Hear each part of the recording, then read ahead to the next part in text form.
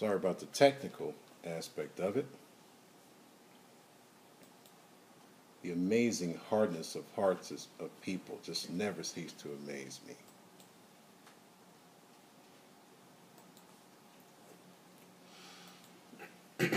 Just never cease to amaze me. No matter what circumstance they find themselves in, they just won't turn. And so they must die. Okay? If they won't turn, then they will die. God has done everything he's going to do and can do to reach out to man. People complain about God's not doing this and why God fill in the blank. God has done everything he's going to do to secure man's redemption. And man will not turn, therefore he must die. He chooses death over life. Then he will get what he wants. God desires that all men repent.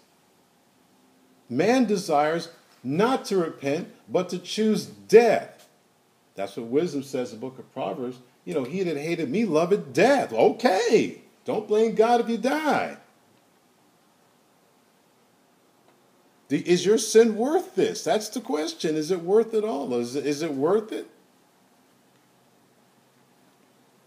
Isaiah 5 verse 15, and the mean man shall be brought down, the mighty man shall be humbled, and the eyes of the lofty shall be humbled, but the Lord of hosts shall be exalted in judgment. God is exalted when he judges. And God that is holy shall be sanctified in righteousness. His judgment, the judgment upon God, will prove the sanctification of God, that God is a righteous God, a righteous judge. The idea that God doesn't judge is stupid. As I've said many times before, you want justice for things you perceive are wrong. But you won't allow God to exercise that same judgment over his planet. Really? And I mean, you make a lot of fuss. That's just wrong. I can't believe that people are getting by with this. But you don't want God to be that over you and the planet that he owns, that he made? Really? Incredible. Isaiah 13. We want to have righteousness. We want to have, a perceived righteousness in looking at a circumstance, situation, and making a judgment, ironically, based upon righteousness.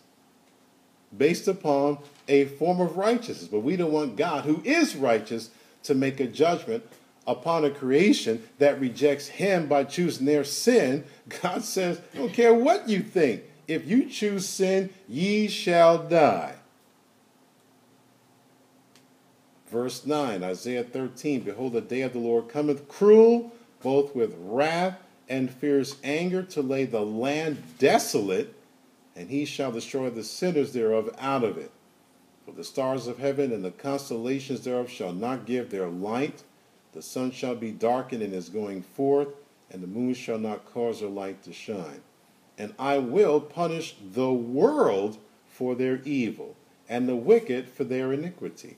And I will cause the arrogancy of the proud to cease, and I will lay low the haughtiness of the terrible. God says, fine. Keep being proud. Keep being arrogant. Keep being evil. Keep being wicked. Keep living in iniquity. And you shall die. Your choice. I give you life. I give you my son. I don't need to give you anything else.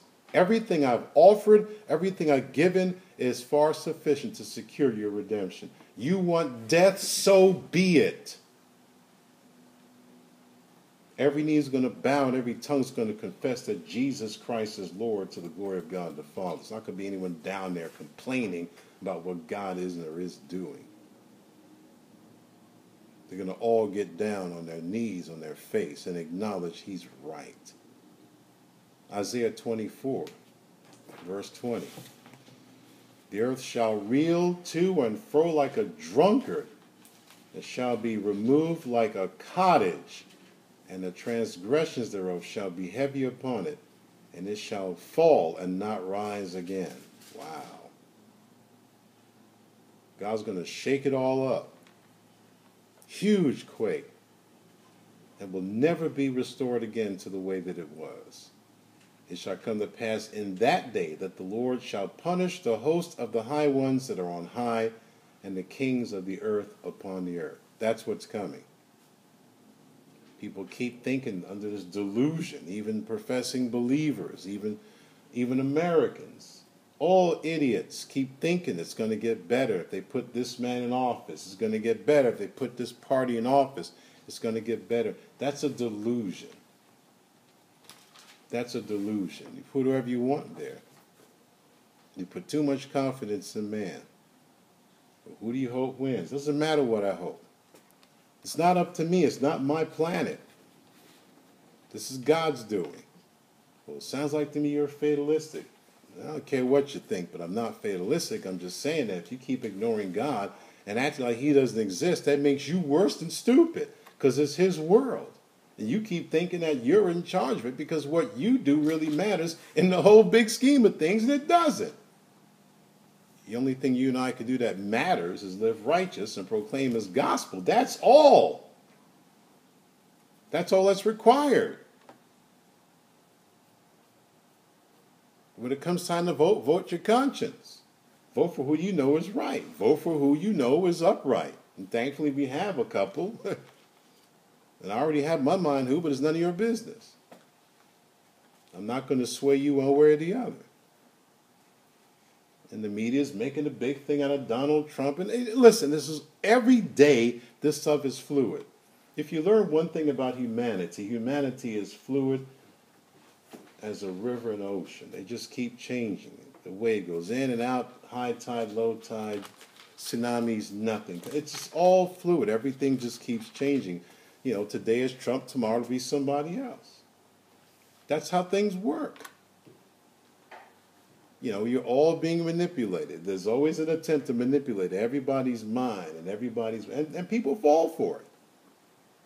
You fall for it all the time. We live on these devices, like reality doesn't even matter. Really? So let me see if I got this right. These are neat little things. But you know, when it begins to take over reality, that's idolatry. And we just go on our business. Our lives are now, you know, it's all succumb to this. Whatever we get, and that's, you know, that whatever that says, it must be right. Really? My goodness. That's a tragic thing.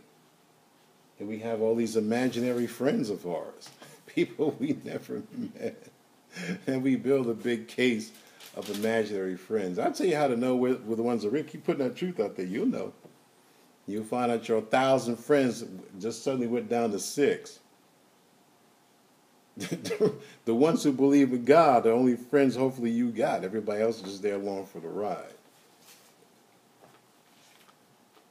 God's going to shake this whole thing up, and people are giving themselves over to that which God's going to destroy. Does that make sense to you?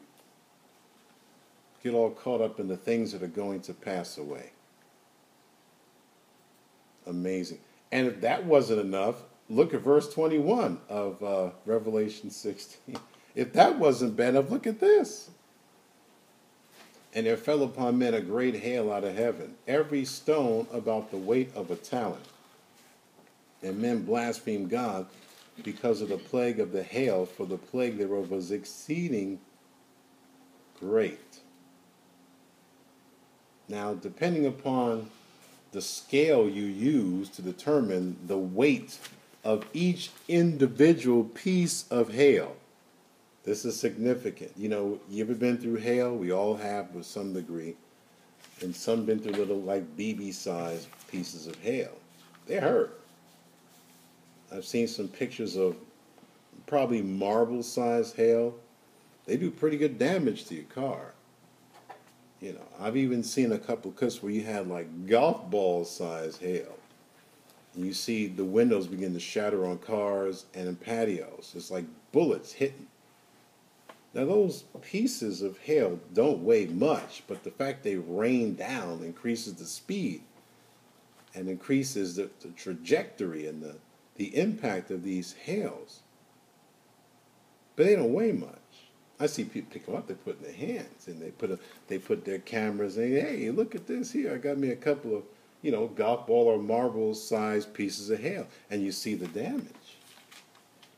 I saw one where this guy filmed it. It was tearing up his backyard patio furniture. Furniture was getting splintered, the glass shattered, and then he thought about being near the window before it blew up. Then he went out and grabbed pieces of the hail to see how big it was. When you think about this, though, this is a whole different scenario, because the Bible says every stone, the weight of a talent. Depending upon the scale, the talent could range from 50 to 120 pounds. Let's just say it average 100-pound piece of hail. A individual piece of hail weighing 100 pounds. I mean, when was the last time you picked up 100 pounds? When was the last time something 100 pounds hit you? I think one would be enough. Boop, goodbye. I mean, what the earthquake didn't take out, now you have this plague of hail. And it doesn't say how long the plague is. It gives no description whether it's ongoing or temporal or whatever. We can't make any assumption. But whatever it was, you got raining down from heaven. In the midst of all the water being turned to blood. Unimaginable, unprotected heat from the sky. The beast kingdom is in total thick blackness, causing insanity, and people are biting off their tongues because of the pain. There's a pain that's associated with the blackness. Then you have voices thundering from heaven. You have this huge, the earthquake of all earthquakes, and if that's not enough, here comes these big giant boulders weighing 100 pounds more or less, raining down upon whatever's left on earth. 100. I don't know how many pieces of hail fall during a hailstorm. Do you? Never thought about that. I don't know. There's a lot of hail. I mean, if you were to stand outside and go through a hailstorm, just visually, you could probably estimate maybe, 100,000 pieces of hail? That would be a low estimate. If it covers your whole ground, that's a lot of hail. That's not 1,000. That may be hundreds of thousands. And yet, if you, all of a sudden, you look up at the sky and you go, what the, boom! You have hundreds of thousands of 100-pound boulders of hail hitting the earth. All this simultaneously with the earthquake. Wow. Regardless of the fact that these massive pieces of hail were being rained down from heaven, and the amount of them was great, I cannot even imagine the horror of that day. Can't do it. Not only was a hailstorm plague described as great, okay, but exceeding great. Wow. Exceeding great. Greater than great. Amazingly great. Remarkably great. And yet the people that were affected by it, what was their response? And men blasphemed God because of the plague of the hail, for the plague thereof was exceeding great. Go back to Exodus 9, please, at verse 18. It was exceeding great. Wow. And someone wants to tell you that Revelation was already fulfilled, just laugh at them, okay? As you ask them, what do these passages mean? What does the plague, what does the stone represent? What does the hail represent? It represents hail and what's to come. Look at the contrast between Pharaoh and the people that will experience these huge boulders, 100-pound. I mean, you ever had a kettlebell? How many of you ever picked up a kettlebell? Let's say a 20. That was heavy, wasn't it? Multiply that by 5. They don't make 100-pound kettlebells. I picked up a 100-pound dumbbell for a second. Realized I can't pick that up. I lifted off, went on the inside, and you want to look else like it don't bother you. But you picked up like you want to give the appearance you could pick this up. Next time you go to the gym, go to the right side of the weights, of the dumbbells. Go to the right side, not the left where you have your 5 and 2 pounders. Go to all the way to the right side of those dumbbells and then attempt to lift up a 100-pound dumbbell, and you realize you're a dumbbell. Why they call them dumbbells? All right, but they don't do that. But just attempt to lift it up with one hand. And I want you to imagine that being a piece of hail hitting you. How many pieces you think that it would take for you to die? One. Probably one. Two at the most. Yeah, I mean, one would break the other would, you're gone. And that's it. And that's coming down, raining down. Exodus 9:18, behold, tomorrow about this time I will cause it to rain a very grievous hail. That's God. Pharaoh wouldn't let Israel go. God said, I got a plan for you. I want to show you my power. I will cause to rain a very grievous hail such as hath not been in Egypt since the foundation thereof, even until now. So God said, I'm going to show you a hailstorm that has not happened since Egypt became Egypt.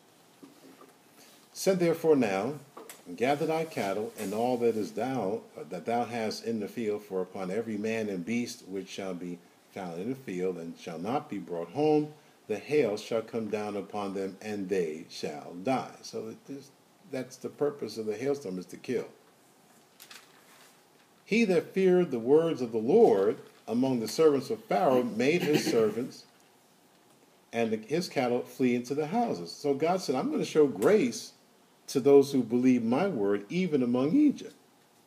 And so those in Egypt that would obey the word of God by, putting their cattle away, out of harm's way, as a response of fearing the word of the Lord, I'm going to protect. And he that regardeth not the word of the Lord left his servants and his cattle in the field. So those that didn't believe God's word left their poor cattle and the servants of the cattle in the field. Verse 22. And Lord said unto Moses, stretch forth thine hand toward heaven, that there may be hail in all the land of Egypt, upon man and upon beast, and upon every herb of the field throughout the land of Egypt. And Moses stretched forth his rod toward heaven, and the Lord sent thunder and hail, and the fire ran along upon the ground, and the Lord rained hail upon the land of Egypt. So there was hail and fire mingled with the hail, very grievous, such as there was not like it in all the land of Egypt since it became a nation. Not only do you have this hail, but it's fire, it's like a missile, mingled with the hail. And the Lord rained hail upon the land of Egypt. And the hail smote throughout all the land of Egypt, all that was in the field, both man and beast, and the hail smote every herb of the field, and brake every tree in the field. Only in the land of Goshen, where the children of Israel were, was there no hail. So all those in Goshen were protected, and all those Egyptians that feared the word of the Lord and did what God said were spared. Verse 27. Look at Pharaoh's response. And Pharaoh sent and called for Moses and Aaron, and said unto them, I have sinned this time. The Lord is righteous, and I and my people are wicked. Pharaoh's understanding of God is getting deeper, and his admission of sinfulness is quite humiliating, considering that the people treated him as God. Okay, but Pharaoh's repentance, of course, is no different from his prior displays of grief because of the trouble he's in. Pharaoh's in trouble. Oh yeah, God is God. We're in trouble, and please have God stop. You're right, we're wrong. That was temporal, of course. But he said something very interesting. He said God is righteous.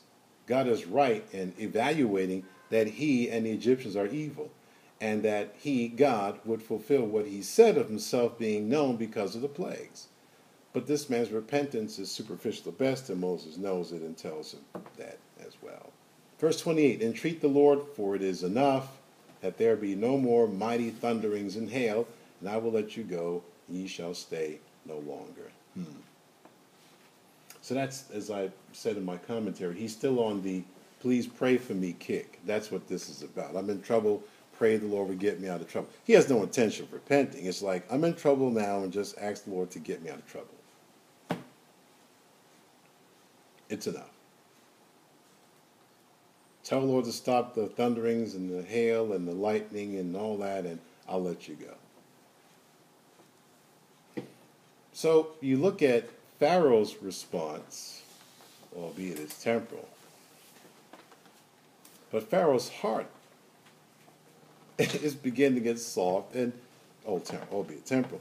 And the plagues humbled him to the degree that he acknowledged the wickedness of the nation and that God is God. Now, he hardened his heart again, but he acknowledged things that he would not normally acknowledge unless God proved himself to be God, and he did. As I said, Pharaoh considered himself to be a god, but once he was overwhelmed by what the true God was doing, in conjunction to what he had said through his servant Moses, he couldn't help but to acknowledge the truth, and acknowledged it. And acknowledged the reason why God did what he did was because they were evil. They were wicked. Wow. So you look at that attitude towards a limited hailstorm, albeit it was different, and I look at the attitude of the people, a worse storm in Revelation 16, that it will have really no effect upon the people except that they will become more and more and more blasphemous against God, who caused the fall in them. It'll have the same effect as the fourth and the fifth vials. All they're going to do is blaspheme God. They know what God said is true. They know he did what he did. They recognize it was the Lord that did all these things, but they're going to blaspheme God anyway. All right, we're done with 16. Didn't think it was ever going to happen, did you? Well, I'm going to stop at this point. And we may come back here tonight. I don't know. I'm being kind of led in a different direction, really pressed in a different direction. I felt as though when I was going through Romans 1, I didn't really conclude a point that I wanted to. And I was really being dealt with that 2 and 3. I'm not going to teach all of 2 and 3. But there are some points within 2 and 3 that I think need to be emphasized, because I know Romans 1, we talked about mankind will not glorify God because of his or her sinfulness. And that is true, because that's what the Bible teaches. But far worse than chapter 1, far worse than the worst of sinners in chapter 1 is the even greater sinner of the one who is religious. See, the irreligious man and woman, they have no excuse.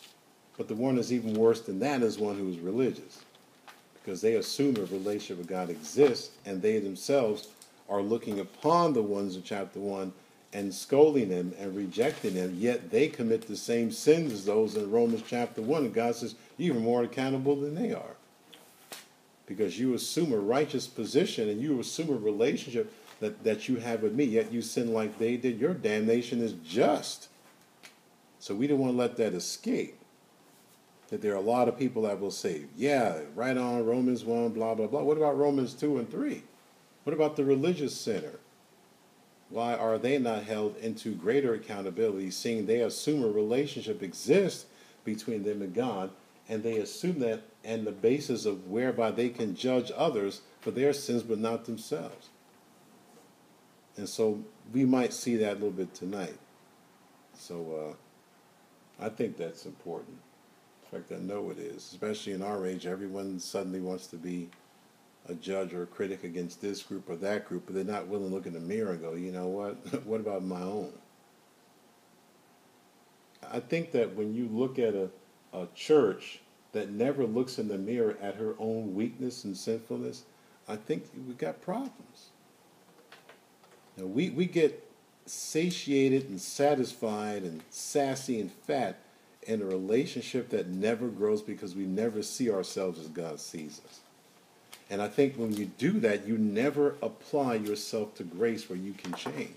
Because God's plan is for constant growth. Ours is for constant stagnation.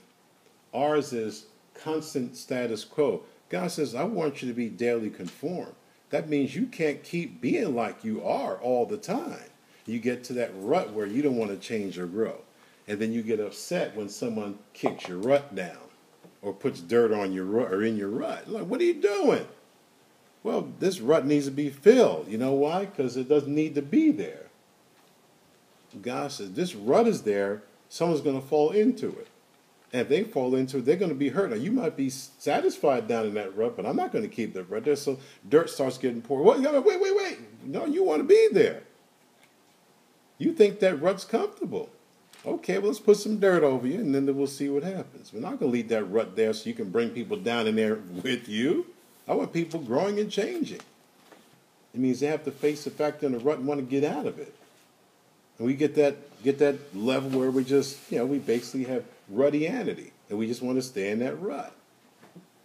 And then God shows us things about ourselves, and we ignore them. Well, I already knew that. Really? I don't think that's the right response. Like, wait a minute. Do you really see yourself as God sees you? Well, God sees me in Christ. Do you see yourself? If we don't see who we really are, we can't grow. Of course, God sees you in Christ. He couldn't stand to look at you any other way, but see yourself for who you are and grow. When God conforms a people, he shows them who they are so they can take measures to be conformed. Why would he show us ourselves? He says, I want you to recognize that this is you. That means you have to acknowledge, you have to agree with what God says about you, and then the need of change that God can only change you. Okay, so I need to submit to his plan so that God can conform me to the image of Christ, not to the image of me. I need to be looking more like Christ. It means I've got to recognize I'm not there. I need to be daily conformed to his image so I can look more like him and not like me. Or as John said, he must decrease, or rather, I must decrease, he must increase. I'm never going to be finished. I'm never going to be the place, okay, I think I'm not okay. Nobody is. We have to keep growing. Recognize who you are. Who you are. Recognize the need of constant conformity to Christ. And submit joyfully to him and his plan of what he teaches. And there's going to be some super growth. All right. Lord, thank you again for who you are. And I just continue to pray that we would seek your face and seek your will and seek your plan. And be thankful that we are privileged to be used in any respect to glorify your name and who you are. Thank you, Lord, for your mercies. Thank you for the truth. In Jesus' name, amen.